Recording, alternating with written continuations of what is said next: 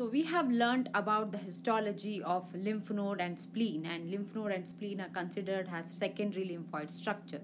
So these secondary lymphoid structures are where the lymphocytes get activated on antigen presentation. So this also includes a mucosa-associated lymphatic tissues. So the mucosal lining or the inner lining which are seen in gastrointestinal tract, respiratory tract and genitourinary tract. So these are the common sites of invasion by pathogens since these are open to the external environment. So in order to protect these lining from the pathogens, so the mucosa have diffuse a large collection of lymphocytes in the mucosa and these are collectively called as MALT, mucosa-associated lymphatic tissues.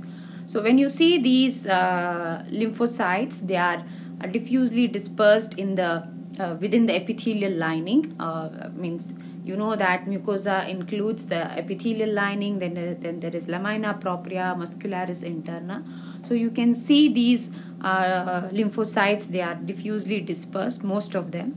But some might form an aggregate to form a large structure which can include, under this we can include the tonsils which are mainly present on the posterior aspect of the oral cavity and the nasopharynx.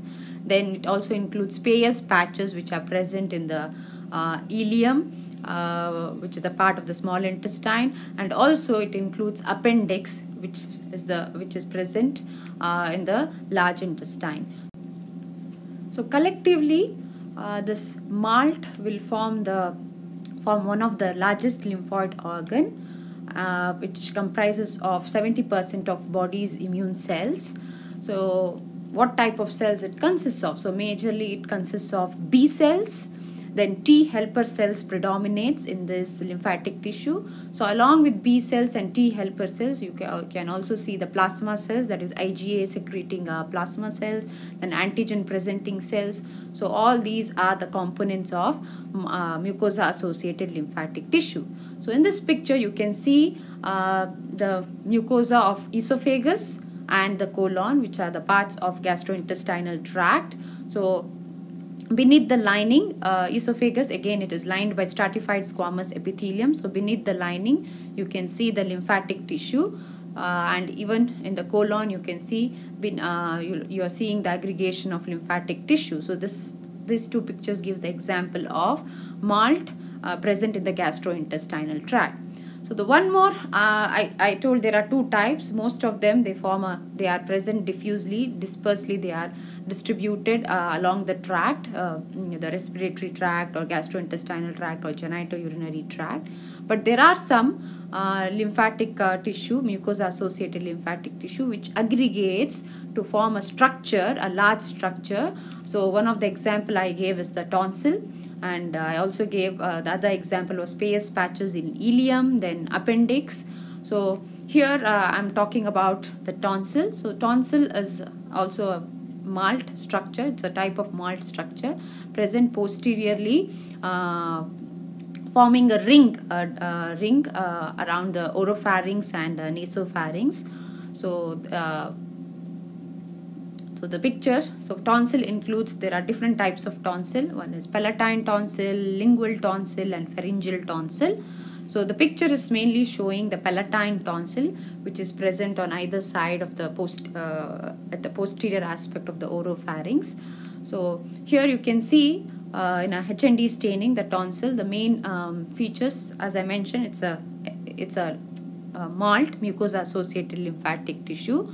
So what are the identifying features? So one is the epithelium. So there you see stratified squamous epithelium. Then the other identifying feature is the presence of invaginations. Okay, so those invaginations are called as epithelial invaginations. So those are called as crypts. So it's labeled over there, tonsillar crypts. So these are the invagination which are densely infiltrated with lymphatic tissue. Okay, so you can see lots of lymphocytes. So these are the two main identifying feature for a tonsil. So one is epithelium, stratified squamous epithelium, and presence of tonsillar crypts. And as you go deeper, you can see lots of aggregation of lymphatic tissue. So those are called as lymph follicles or lymphatic nodules. So the other one is showing in a higher magnification. So it's mainly focusing on the lymphoid tissue. So this is about the palatine tonsil. So whenever there is, you have heard a condition called as tonsillitis. Okay, so tonsillitis, which is very common in children. So whenever they come across with the pathogens, so these tonsils get enlarged. Okay, sometimes it might be filled with the pus. So this is very common in small children. So all the pictures I have downloaded from these two websites. Thank you.